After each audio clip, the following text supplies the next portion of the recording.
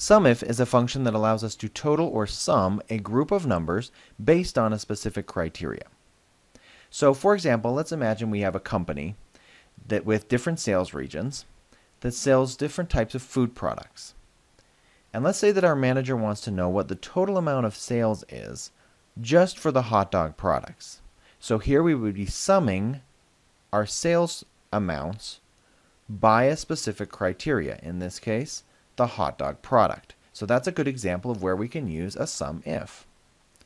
Let's look at what a SUMIF would look like if we were to create it as an Excel function. So just like the basic Excel functions we've learned about previously, our function would begin with the equal sign, followed by the name of the function, SUMIF, and then our information would be in the parentheses. But unlike our basic functions, advanced functions like SUMIF have multiple pieces of information inside the parentheses. In this case, we have 3 pieces of information that we need to know to create a SUMIF.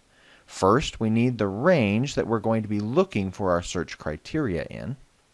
Then we have the search criteria itself, and where we're going to find the numbers we're going to total. So in our scenario, we were looking to total sales amounts for our hot dog product. So the range is where we're going to go searching for the product hot dog. In this case, it would be column B, specifically cells B2 to B5. So our range would be cells B2 to B5. Then we have the criteria. In B2 to B5, what are we looking for? Well, we're looking for the product hot dog. So our criteria is the word hot dog.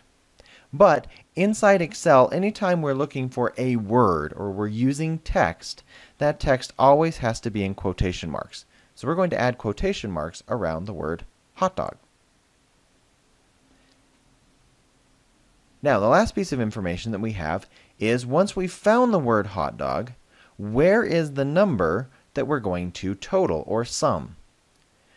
So if our product is in B2 to B5, the amount we're going to total is in column C, somewhere between C2 and C5. So our sum amount would be in the range C2 to C5.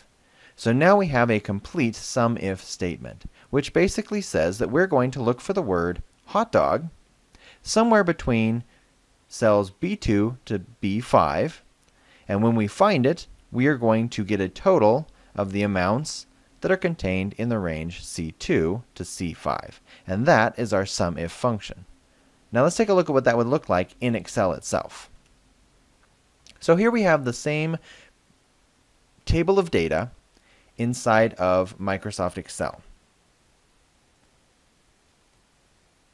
And right here we're going to type in this same function that we created before. So we're going to say equal SUMIF, open our parenthesis, and then we need our range, which we decided was B2 to B5. So I'm going to select that range, comma, to move to my next piece of information, which is my criteria, which is the word hot dog in quotation marks.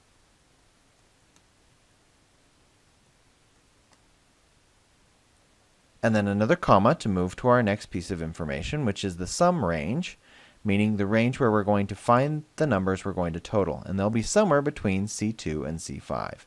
Close my parentheses, and it will total my 2 hot dogs, 36 and 41. 36 plus 41 gives us 77, so that's the correct answer. And that's how you create a SUMIF inside of Excel.